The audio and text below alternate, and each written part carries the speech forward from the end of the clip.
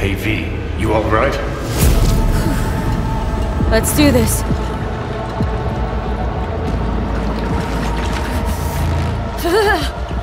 Give out potential.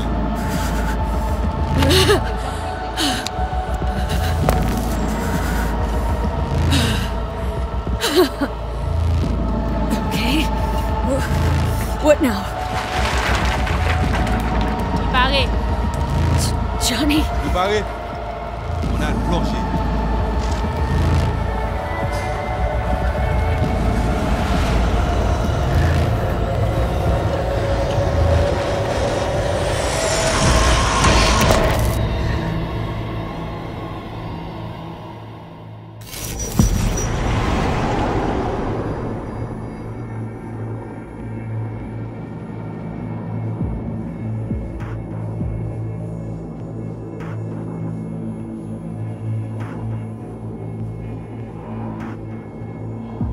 Where are we? Our BBS, Data Fortress. Bridge to the deep net.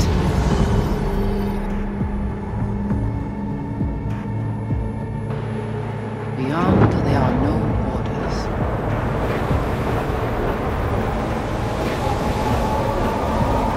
Beyond the black wall.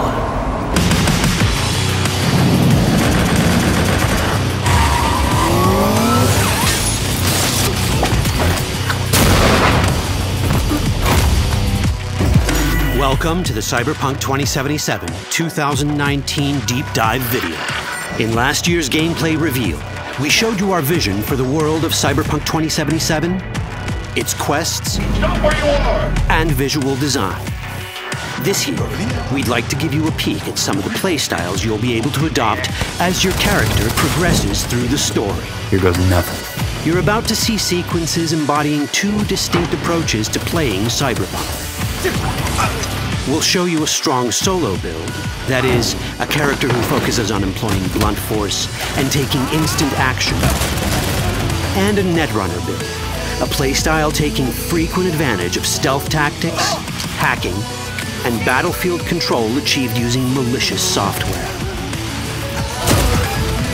Additionally, you'll learn more about Pacifica, one of the game's districts, two gangs, the Animals and the Voodoo Boys, and you'll see glimpses of Johnny Silverhand, the digital construct who haunts our main character, V.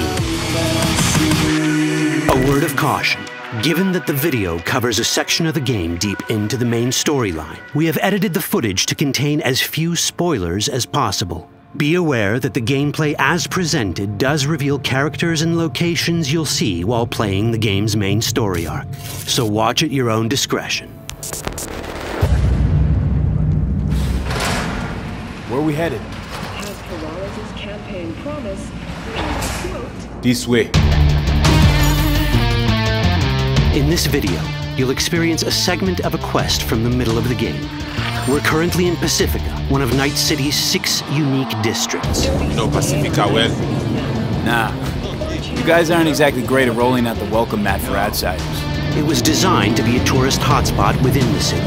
As you can see, this didn't pan out. When uncertainty struck the global economy, investors pulled their funding, leaving most establishments unfinished. It's one of those places where expectations and reality collided, resulting in a heap of disappointment. Ongoing gang wars plague this part of the city. Outsiders don't come here if they don't have to. Even by Night City's standards, it's dangerous to those unfamiliar with it. Taking a casual stroll here would not be a good idea. A fast motorbike or armor-plated car would be the safer option.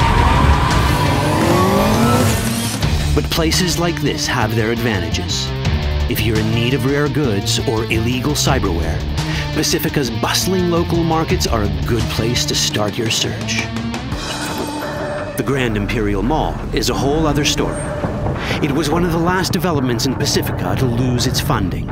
Until recently it stood vacant, but now a gang called the Animals has moved in for reasons unknown. Something's not going right for the big guy up top. And that's what we need to learn in order to earn the trust of the Voodoo Boys, the Animals' rivals. What the hell? Could fucking tell me what you plan to do first. You take job. You do what I say. So you check in now. Of the many gangs in Cyberpunk 2077, the Voodoo Boys are the most skilled at using the net. You have now seen Pedrezo Agüe, our subnet. Why? What for? You are my vessel now.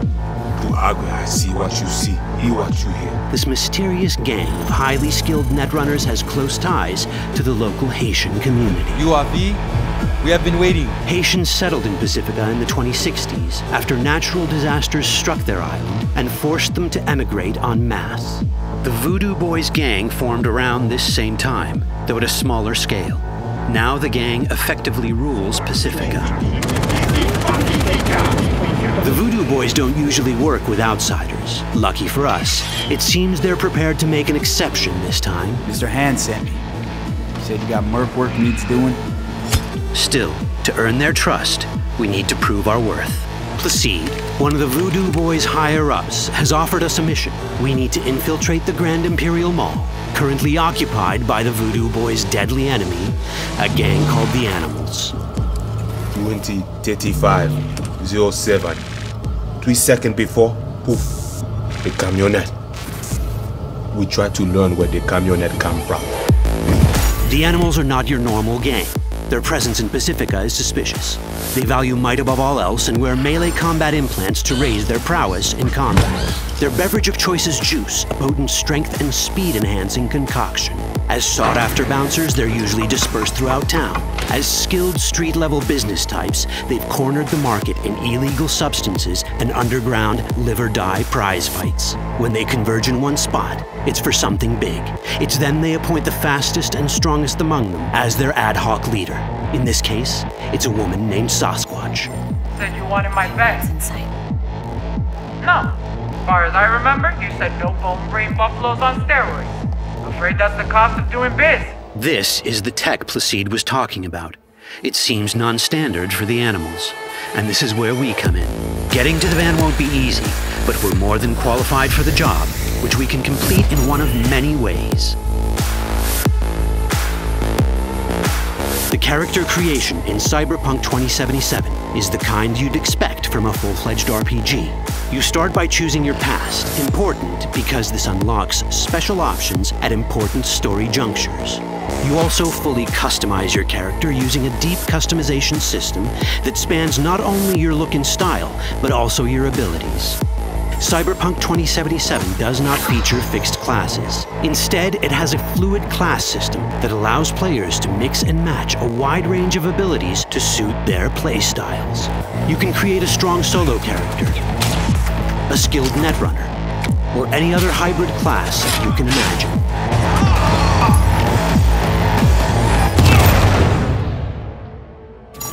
Let's see how a solo playstyle in Cyberpunk 2077 might work. Solos prefer a direct approach. They use guns and might to get things done. So let's wreak some havoc. With our enhanced strength, we can strip this turret of its weapons and give the Animals a taste of their own medicine.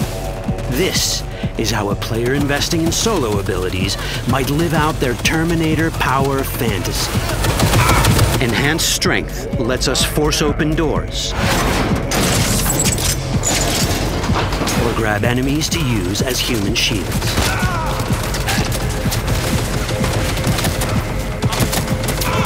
We also gain access to powerful melee combat cyberware.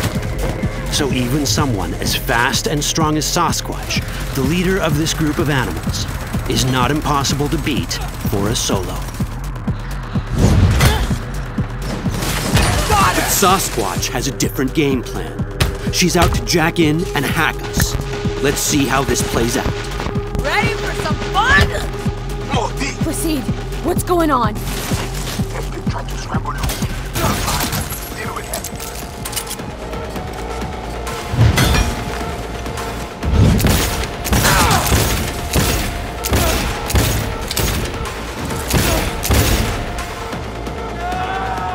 It's our choice if we want to finish her off or spare her.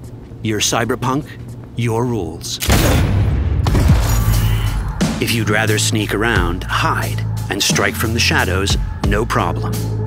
Just develop your net running skills to get around obstacles or hack into enemy tech to have it do the dirty work for you.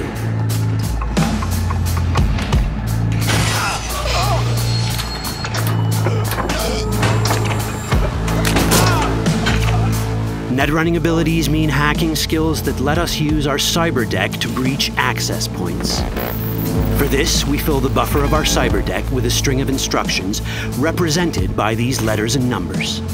Matching the instructions for basic access grants us control of devices connected to this network.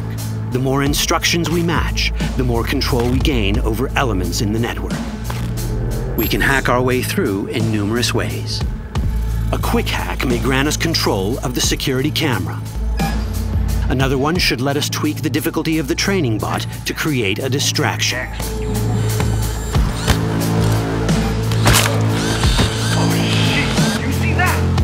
With our nanowire, we can even hack this guy's implants from a distance.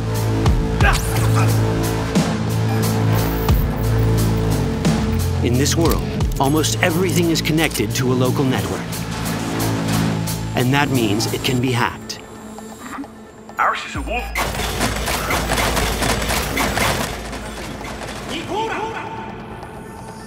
Which brings us back to cyberspace. You don't get to do anything in the net unnoticed. There's always someone watching. It could be corpos, or even worse, it could be Netwatch. And that is exactly the case here. Who is they? Netwatch. They always out to fuck us. Netwatch and the Voodoo Boys are like fire and ice. The first of these wants to maintain the old order and protect people from AI anarchy originating from beyond the Black Wall. The Voodoo Boys want to establish contact with the free AIs. They believe this will enable their boundless expansion on the net and grant them the upper hand over Netwatch. Netwatch sees this as the end of the world. Both are right. Whoa, hey. How you deal with the Netwatch agent is entirely up to you. Do we side with the gang? Choosing to be on Netwatch's bad side is never wise. But can we really trust the Voodoo Boys? You set me up! As you can see, we have many possible options. But in each case, we take a risk. Think I'll just stick to my plan.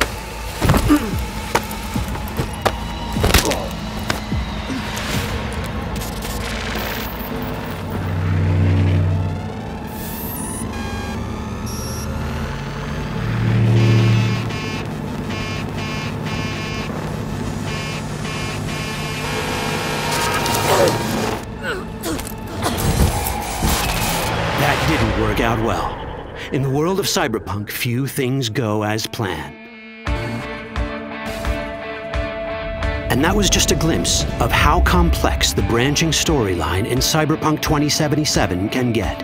Every decision you make will have consequences. Your choices will shape how the world reacts to you and affect your relationships with those around you.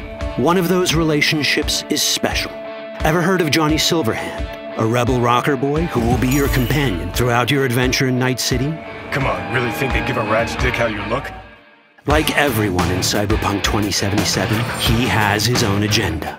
You'll decide if he'll be your ally or your enemy. And that chip in your head, the one thanks to which Johnny lives inside your mind, well, that's a story for another time. All that chip in it!